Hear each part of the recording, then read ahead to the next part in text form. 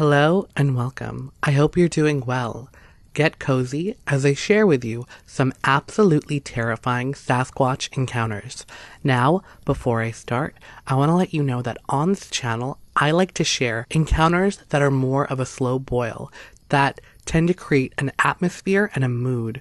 If you're a fan of encounters like this, be sure to hit that subscribe button and turn on the notifications. I post new videos every Sunday, Tuesday, and Thursday, and if you have your notifications on, you'll be the first to know when those videos go live. Alright, let's get right into it. It was in July of 2015 when a couple of my besties and I were on a hike in Rocky Mountain National Park on our way to Dream Lake. We were about 4 hours into the trek and were following a meandering trail at some elevation, working our way around an enormous boulder. From our vantage point, Long Peak was visible way in the distance. To our left and falling away from the trail was a slope covered in some grass, brush, and small pointed pines of many shapes and sizes. As we had just made it around this large boulder, there were several other smaller and flatter rocks that seemed to be inviting us to take a break, and so we did. The trail here almost gave the appearance of a tan beach sand in contrast to the surrounding color palette. Just ahead of us, at a distance of about 200 feet, this tan trail wound around a bend and vanished from view. The three of us had chosen different spots to cop a squat on 2 different boulders. My back was to the view I just described to you because of where and how I chose to sit, as was my friend Kevin's. Bobby, however, chose to sit on a smaller boulder that was about 10 feet down the slope and was facing towards the direction of our heading. I was munching on a couple of packages of Belvitas and drinking some Gatorade when Bobby said, "Hey guys, there's someone coming." It was about 2 seconds after what he had said registered in my brain that he then said, "What the heck is that?" Startled, Kevin and I quickly spun around. The three of us were now sitting with our collective eyes fixed on a large brown figure that had stopped dead in the middle of the trail ahead of us. Having just come around the bend, I guessed momentarily it hadn't registered in Bobby's mind that he was looking at a Bigfoot, because we now were all too well aware of what we were seeing. The creature appeared to be equally as shocked as we were from the way it had suddenly stopped and stood there. It was staring right at us and began to rock from side to side. At this point, we had all gotten to our feet and were looking right at it. I think the distance was about 125 feet or so, if my memory serves me correctly, as we just faced each other off. What I'm about to say may seem really off the wall, but I'm going to say it anyways, because nobody will ever meet me and beat me up about it. In that moment, a deep sense of despair and loneliness started to overwhelm me. It hit me like a spiritual wave, and this feeling wasn't for us, but rather for this creature.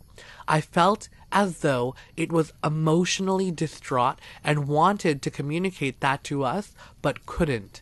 There was absolutely nothing aggressive whatsoever about its posture or its actions. To me, it was just exuding sadness. What I did next, only a pet lover will understand, but I gently raised my hand and said, "Hello there, we are your friends." I tell you the truth and no lie. In that moment, I didn't have an ounce of fear in me about this creature. I only felt sorrow, as though it badly needed help. No sooner Had I said this, then it raised its arms gently and kind of nodded its head, retreating back from where it had come. As soon as it had moved out of sight, my friend Kevin, not knowing how or what I was feeling, said, "That was awful." I asked, "What do you mean?" He said, "I felt like I was at a funeral or something. It was like a heaviness was all over me while that Bigfoot was standing there." I told him, "I can't believe you just said that, because all I could feel was a sadness about the thing, and you confirmed it with your own lips." He said to me, "Yeah, man, it was like it just wanted to talk to somebody and was even more upset that it couldn't."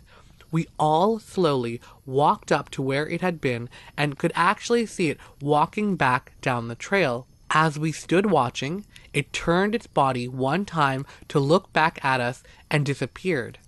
When I say disappeared, I'm not talking about around a blind corner. I'm talking about it vanished. Like, now you see me and now you don't, if you catch my drift. The three of us stood there looking at each other and at the trail as if to say, did we just see that? Yet we just had. I looked down at my feet and could clearly see the prints of what would have been a large human-like feet in the sandy surface of the trail. This being that actually had substance to it, having left tracks, had just vanished before our very eyes. I have no explanation for what I have conveyed to you, nor will I attempt to rationalize the event in any way, shape, or form. You can simply accept or reject it entirely, and I will understand. As the creature stood in the trail at a fairly close distance to us, it seemed to be almost 7 feet tall, and its shoulders twice as broad as the trail, being some 4 feet or so. It had simply come to a halt upon seeing us, and was gently rocking back and forth from the waist up. The hair was somewhat long and brown, and I could see the skin of its chest through its fur. The skin on its face looked like a weather-beaten dark gray color. The hands were the same. How is it that something that has form and shape and function can just disappear is beyond me. I really don't expect anyone to frankly believe me, yet I have told this story again and again, and now I have told it to you. On to the next story. If you hang around the Sneffels Range of Colorado's San Juan Mountains very long, you'll hear people mention the Blue Lakes Bigfoot, or maybe you'll meet him yourself. This thing has scared hikers, climbers, and backpackers in the area for many years.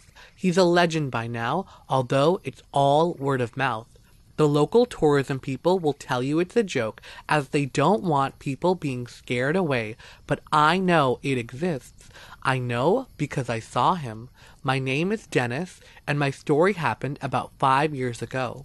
My brother Kevin and I had been wanting to climb Mount Sneffels for a number of years, but we never could get everything together to go do it. Seems like there was always some reason we couldn't.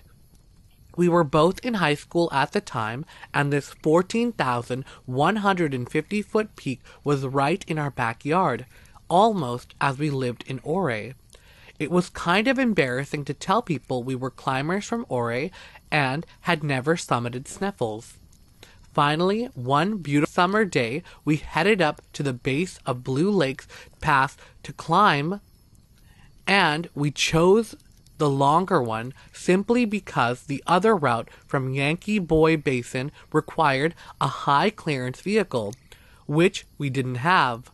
We were driving an old Subaru and just getting it into the blue. We wanted to get up to the upper lake to camp, then summit the next day, camp below it again, then come back down to the car. It was a reasonable plan, as the Blue Lakes route is longer and harder than the Yankee Boy route, and camping at the upper lake would make the summit much closer. Mount Sneffels looms over the lakes, reminding you what a fool you are to try to climb it.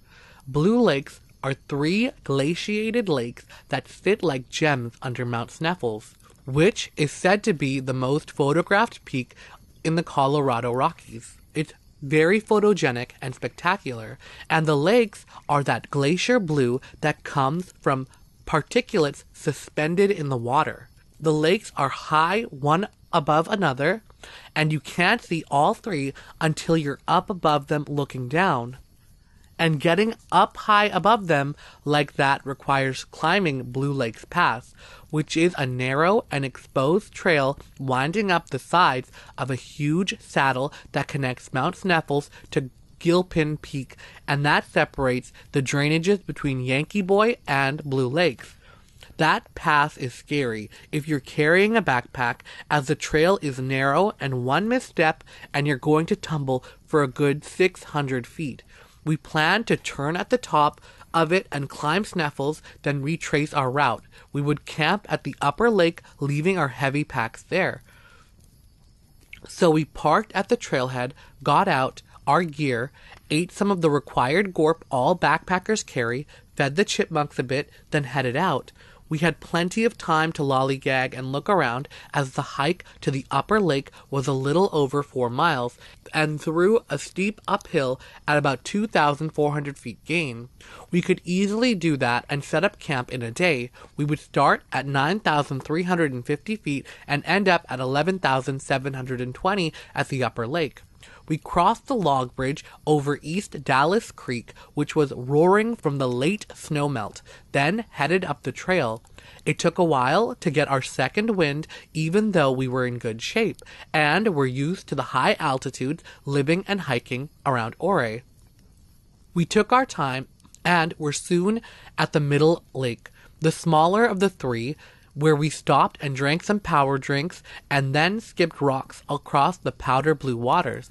The lake sits in a huge cirque, and there is snow coming right down into the lakes up on the other side, up against the mountain scree flanks. It was so beautiful, we talked about camping there, but we knew we'd pay the price the next day if we didn't carry on up to the higher lake. After a half hour or so, just long enough to lose our momentum, we put on our big backpacks and resumed our trek.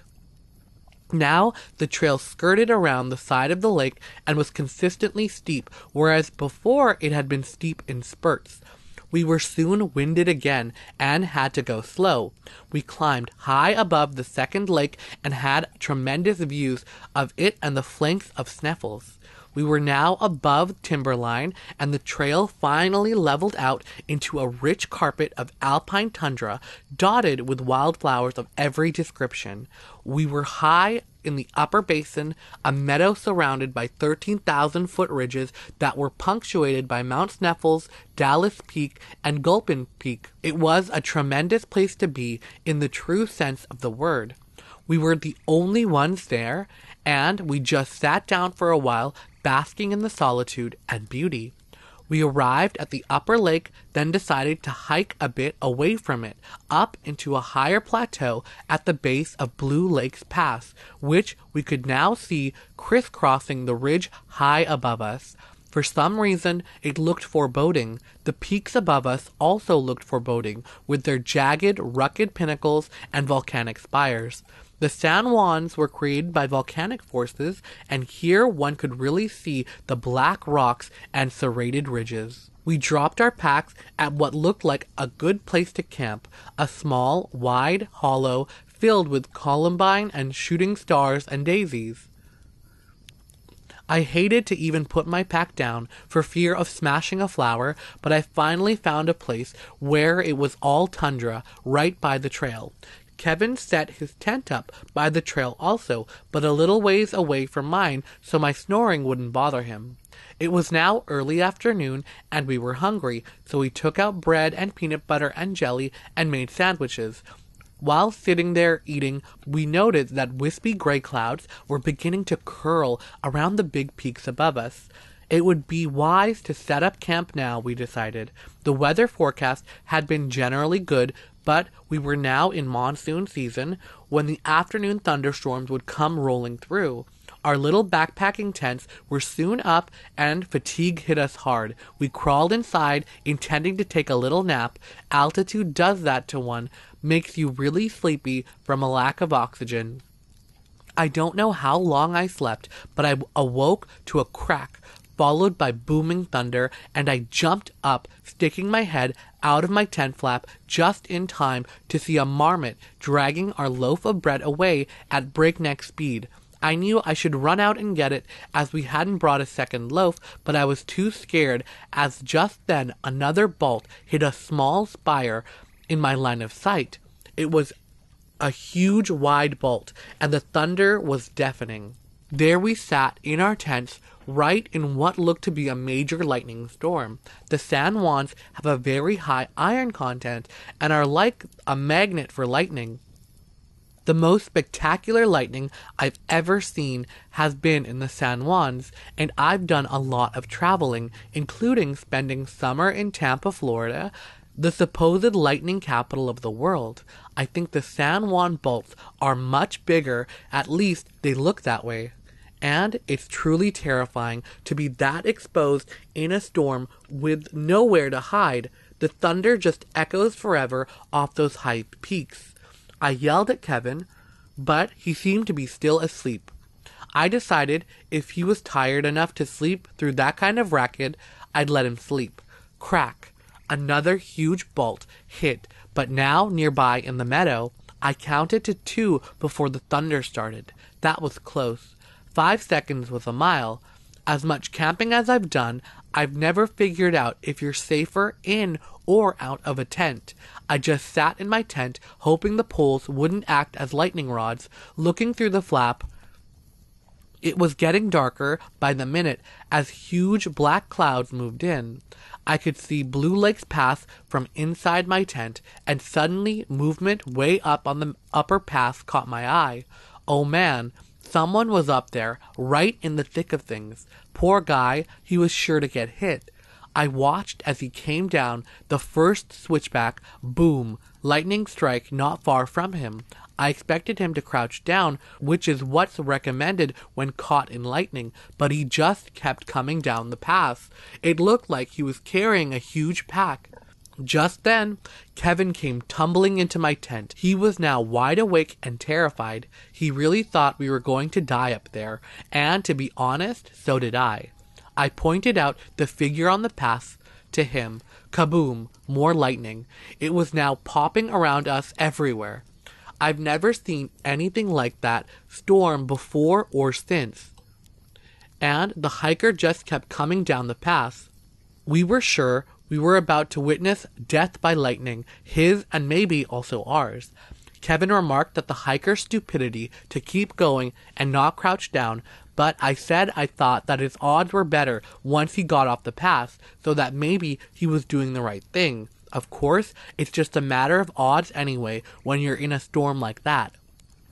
Now, the sky was about 2/3 down the pass where we could get a better look at him. For some reason, it only then struck us that he was coming down at a tremendous speed without actually running. We found this weird. How could he get down the path so fast without running? Now Kevin was getting nervous. He pointed out that the guy wasn't carrying a pack, but was just really huge. What we thought was a pack was his shoulders and head. We watched him carefully, and as he came closer, sure enough, we could see clearly that he was a really big guy. More lightning not far from him, but the guy didn't even pause. He just kept coming down the switchbacks, and now we were beginning to make him out better. His arms seemed extraordinarily long, and they hung way down, almost to his knees, and his stride was huge, and now we could see he was in all black. He had very muscular legs that looked like a football player's. We both were starting to get the creeps. This was no fellow backpacker.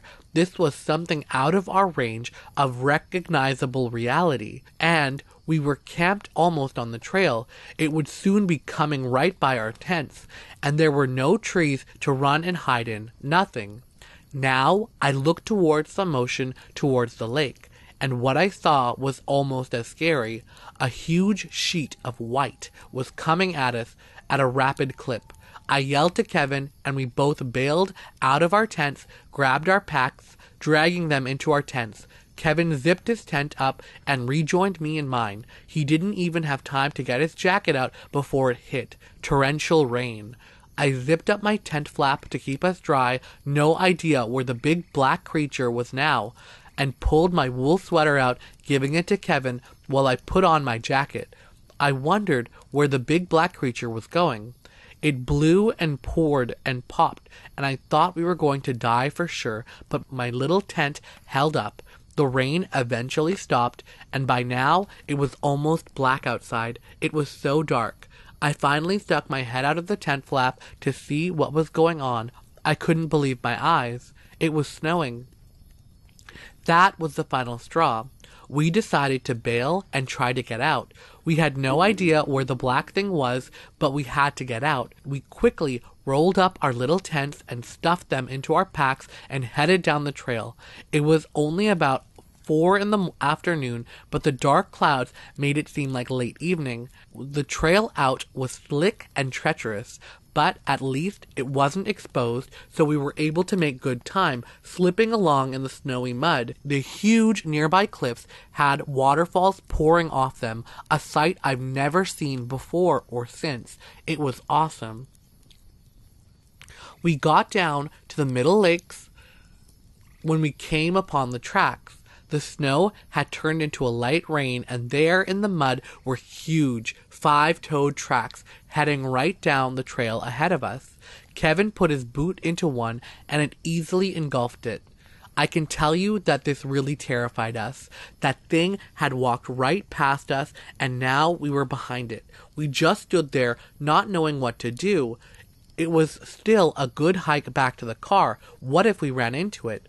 Kevin was now shivering, but I wasn't sure if it was from the cold or from fear. Maybe both.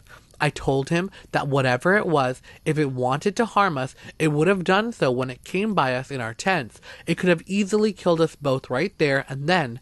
This seemed to help some, and we started down the trail, though a bit slower and more warily. It didn't seem to take us long to get back to the car and stow our packs away. The sun was out now, and we wondered if we'd made the right decision coming out and abandoning ship. We sat there a while talking about everything when what we heard next made us certain our decision was the right one. Not far away, we heard a loud hoo-oot, hoo-oot, followed by the same, but from behind us a ways. These were not owls, but the voices of something larger than us, something completely at home in these extreme environments where we occasionally tread, calling it adventure, then going home to our safe houses and towns where everything is controlled. Out there, we're no longer the omnipotent ones, even with our equipments and guns and high-tech survival gear. We're nothing compared to those great beasts who live at ease in the harsh weather like what we'd just been through. It was time for us to go home and leave this place to those who belonged here. We heard an eerie howl as we got into the car and drove away. I hope you enjoyed those stories, and if you did, be sure to hit that subscribe button and the notification bell. I post new videos every Sunday, Tuesday, and Thursday, and if you have your notifications on, you'll be the first to know when those go live. Again, thank you so much for watching the video, and until next time, bye!